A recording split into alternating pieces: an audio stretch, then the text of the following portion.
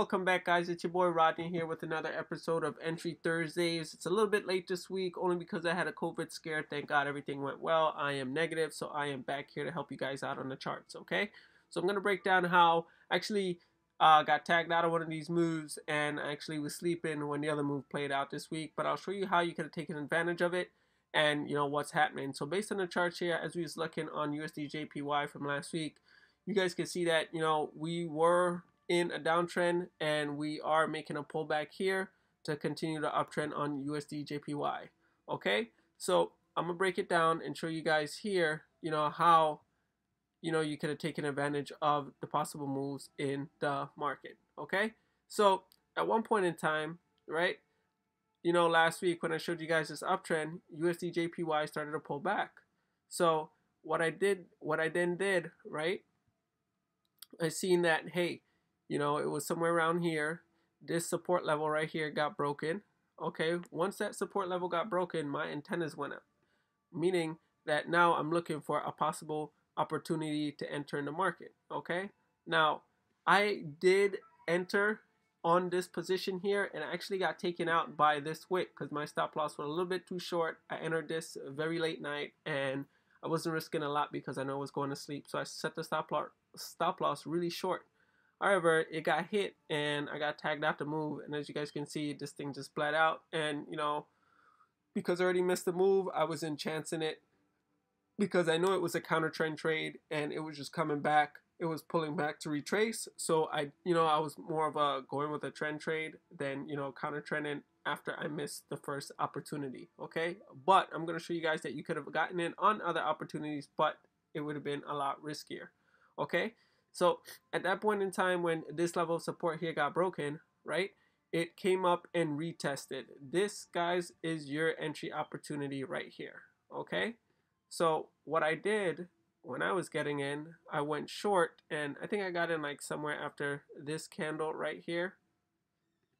And I was like, I'm going to take the risk. I'm going to sleep soon. And I was like, you know what? I'm going to put like I think it was lower. I think it was after this one here. Yeah, after that. Couldn't have been after that. Yeah, it was like a 10 pip stop loss and I got tagged out because of it. And I seen this candle forming. I was like, I'm tired, I'm going to sleep. And when I woke up, I see that it was somewhere around here and I was taken out of the trade. But as you guys can see, understanding what's happening in the market and knowing that this level of support was broken and it retested, this was your opportunity to get in on the market. And as you guys can see, you're risking 10 pips and the payout on this was great. It was, let's go ahead and drag this all the way down. So the total payout on this here was 135 pips. So 135 pip payout. I would have probably waited until it came up and took probably about 115 pips if I held this trade. But like I said, I got tagged out. I was on a smaller lot size because I was going to sleep and I didn't want to take that chance. But as you guys can see, I'm going to be marking off the levels here as you go down. So as you take advantage of this sell opportunity, you know that it's a counter trend because you're looking on a higher time frame and you know that USD JPY is pulling back. So I'm going to mark off the resistance levels here that it's making as it's going down, okay?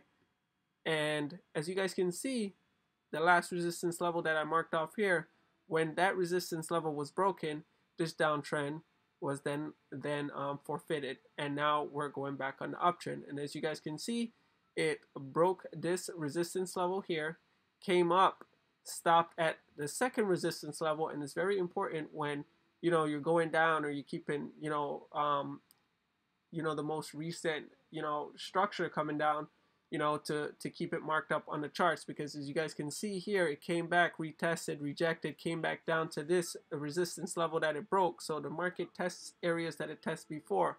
So if you can understand what's going on in these times, and what's taking place on the charts, you could possibly take advantage of these moves and make some killing off of it. Okay, so as you guys can see, when it broke here, I was waiting for the retest. You guys could have went in on the lower time frames as well and seeing that, this pullback that it was making, it broke another support level again. And once it broke that support level, it was pulling back. This was another trade that you could have taken advantage of. You know, you could have risked 13 pips for 46 pips. That's a good risk to reward ratio. You at least want to be risking 1 and getting back 2. Sometimes you're gonna risk 1 and you're gonna get back 5 or even more. You know, but you gotta manage the risk. That is very, very important and very crucial to the growth of your account. If you guys want more information about that, I'm dropping a course soon, like I said. But for right now, I'm sharing some free game with you, okay? But I don't want to bore you. This is some of the information, some of the moves that happened this week on USD/JPY. If you're a beginner trader, this is a great pair to look at because it keeps market structure and it's easy to focus on and it's easy to keep track of because you know you want to keep track of the market and see what's going on to be able to take full advantage of what's going on these moves.